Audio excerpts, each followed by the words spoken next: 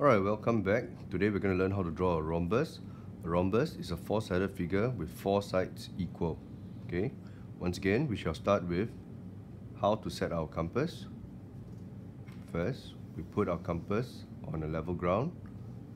Then we put our pencil through. Then we tighten the nut. Okay, and we're good to go. First, let's construct line PQ, 5 centimeter line. Right? We shall mark out 0 to 5.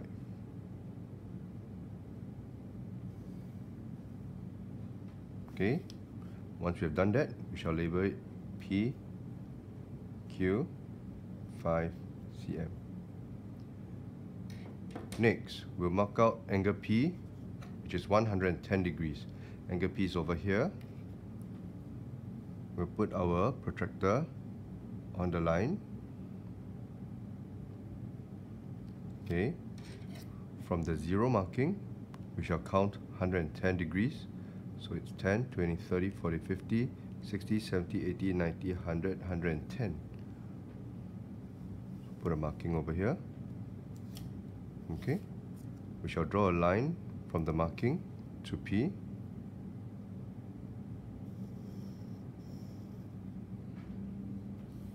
Okay, next we'll open our compass to 5 centimeters.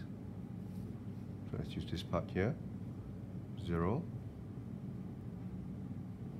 to 5. Okay, double check. 0 to 5. Okay, and then we put the needle at point P. We mark out. Right, now this point here would be point S. Alright, so next PQ, we want to find another angle. In this case, we do not mark out 110, we'll mark out 110, 180, sorry, minus 110, which is 70 degrees. We'll mark out a 70-degree angle at point Q. Similarly, we put our protractor at point Q, mark out a 70-degree angle, 10, 20, 30, 40, 50, 60, 70. Mark it out, take our ruler,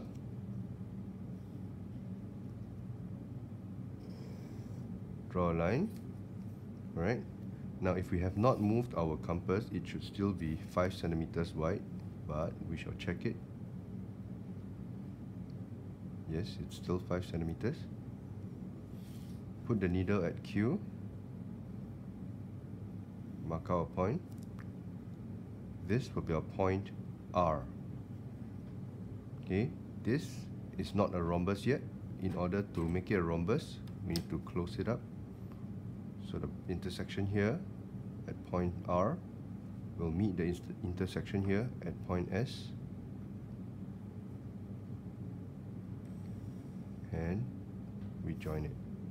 Alright, so now PQRS is a rhombus. Okay, and we still have to add in the labeling. So finally, angle P is 110. We shall label 110 degrees. Since a rhombus has 4 equal sides, we should label 5 cm, 5 cm, and 5 cm.